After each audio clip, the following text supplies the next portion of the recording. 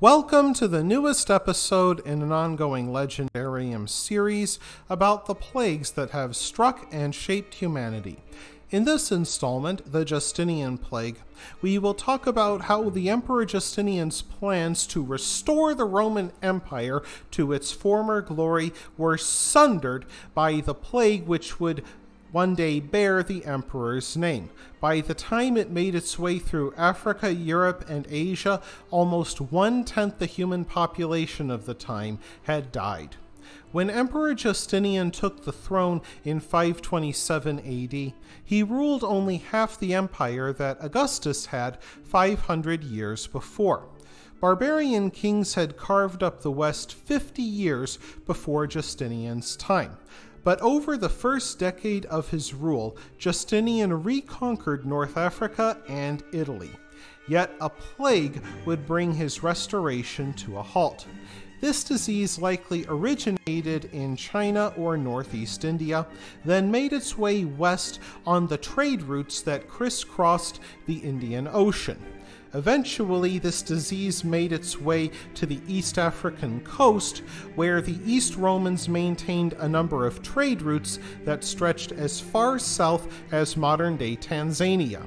Justinian also had several provinces in North Africa that served as the breadbasket of his empire. Egypt and modern-day Libya sent carts and ships filled with grain, olive oil, ivory, papyrus, and slaves not only to Constantinople, but all of the great cities in the East Roman Empire. Rats got into the grain supplies and were soon transported across the empire, carrying the disease with them.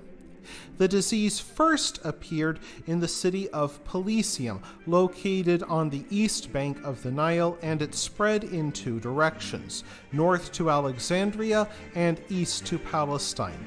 Even worse, it took place in a time of war and famine, which caused both soldiers and refugees to be on the move and serving as plague carriers. And to learn more about the climate changes that caused famine at this time, follow the link in the description. What was Justinian's plague? Most likely it was an early strain of the bubonic plague, which would strike again as the Black Death 800 years later. This strain of the disease is caused by a bacterium that lives in fleas, which in turn live on rats. When the rats died, foaming at the mouth and thrashing about, the fleas simply jumped to human hosts. This early strain of bubonic plague not only caused fever, gangrene, and pain, but inflicted delusions and nightmares upon the victim before they slipped into a coma. Following the established trade routes of the empire, the disease erupted in Ethiopia, Egypt, and Constantinople. In the capital city of the empire, Constantinople, 5,000 people died each day at the height of the plague.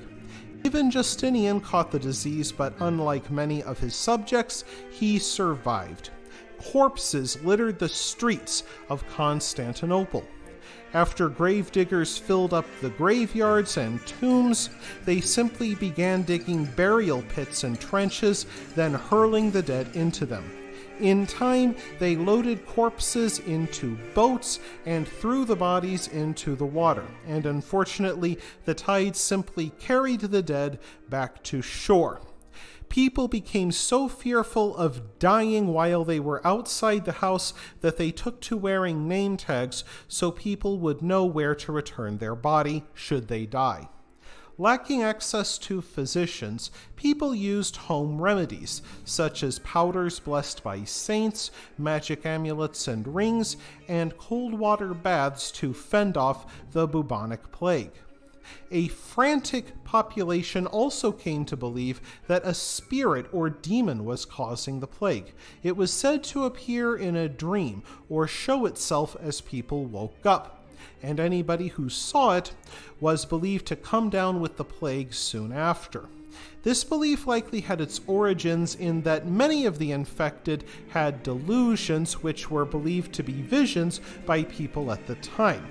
This belief that demons were causing the plague also led people to seek out monks to perform exorcisms.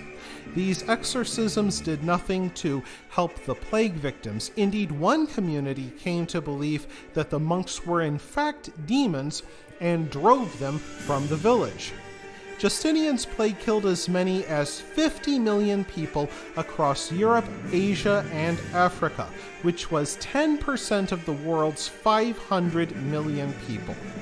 Fearing that they would catch the plague, people simply barred themselves in their houses and abandoned dying friends and relations.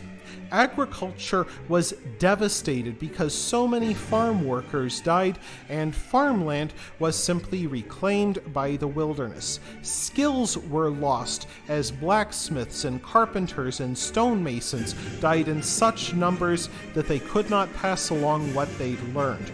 International trade came to a standstill. The East Roman Empire would never be as strong as it once had. And in a final hardship inflicted upon people already caught in a cycle of despair, Justinian kept taxes at the pre-plague levels to continue financing his wars against the Vandals and Goths. That wraps things up for this episode of the Legendarium. I hope you enjoyed it. If you did, press like. If you want to see more, press subscribe. And if you've got anything to say, let me know in the comments section. Thanks again for joining me, and I hope that you have a great rest of the day.